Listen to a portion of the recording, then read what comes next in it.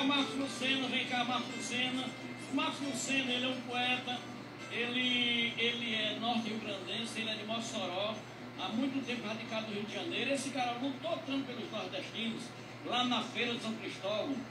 Só quem está lá na feira, aliás, pensa ali, meu apelido dele é o Tiririca. Esse aí é o Tiririca da feira. Tiririca da feira. Lá no Rio de Janeiro, os cabras pagam para tirar fotografia dessa prestado. Pois é. Então, Marcos Lucenna lutou tanto pelos nordestinos. A feira de São Cristóvão hoje existe, por respeito. Ele foi um dos responsáveis.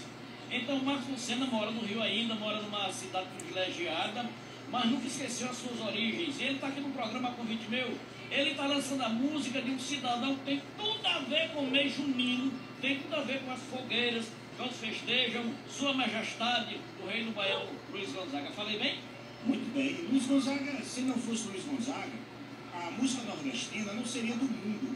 Hoje a música nordestina, o shot, o chachado, o baião, o arrasta-pé, é música do planeta Terra. Se você chegar em Londres, em Paris, em Nova York, no Extremo Oriente, existem núcleos de pessoas trabalhando com a música nordestina. Asa Branca foi gravada em todos os idiomas da terra, inclusive o Demi Rousseau, que fez uma gravação em inglês, muito bonita, em grego, e essa música virou um clássico da Asa Branca no mundo inteiro. E é a história do Luiz Gonzaga com a cidade de Miguel Pereira, do Rio de Janeiro. Eu estou lançando o livro Marcos Lucenna na Corte do Rei Luiz, ou seja, eu tenho 42 anos de Rio de Janeiro, cheguei lá menino e interagi com todos os grandes artistas nordestinos, desde o São Luís até Marinês, João do Vale, Abdias.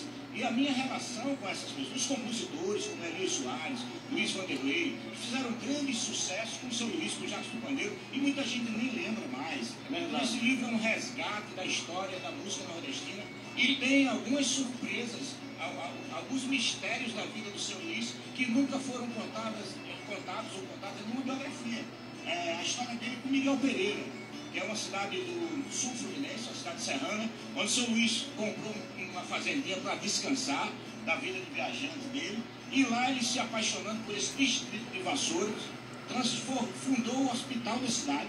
Eles saíram, subiram com um lençol, com duas meninas, duas moças bonitas de um lado, dois rapazes do outro, de porta em porta tocando a sanfona para o povo botar dinheiro, para ele arrecadar fundos para fazer o primeiro hospital, que hoje tem o nome dele, o Hospital Luiz Gonzaga. Ele fez a primeira escola e trabalhou para que o distrito de Miguel Pereira virasse município, o município tivesse na cidade. E Zenabo, que está na história que você vai cantar agora, quem foi Zenabo? Zenabo foi o segundo prefeito. Esse CD também é para você, onde tem as músicas. O Luiz Gonzaga fez 3 músicas em Miguel Pereira. O Forró de Cabarrabo, onde fala de Zenabo, o segundo prefeito da cidade. Na gestão dele, a dona Helena, a esposa de seu Luiz, foi vereadora. Olha aí, pouca gente sabe. A outra música é Vassouras, que também está nesse disco. E a outra é o Boi, a história de repartir o boi. O Boi Bumbá. É boi do E a de Piauí. Gonzaguinha, a primeira música de Gonzaguinha gravada pelo pai, Boi Bumbá. Rapaz, se for para conversar sobre o seu Luiz, você sabe que eu sou gonzaguiano. Sei, por isso que você está nesse livro.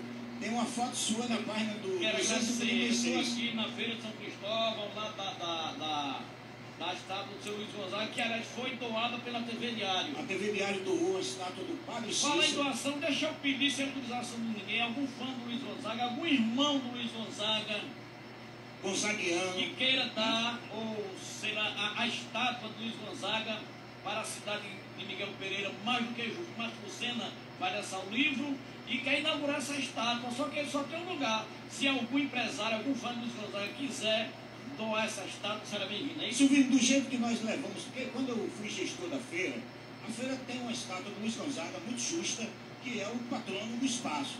Mas ficava assim, a feira era pensa para o lado de Gonzagão, que é uma grande energia.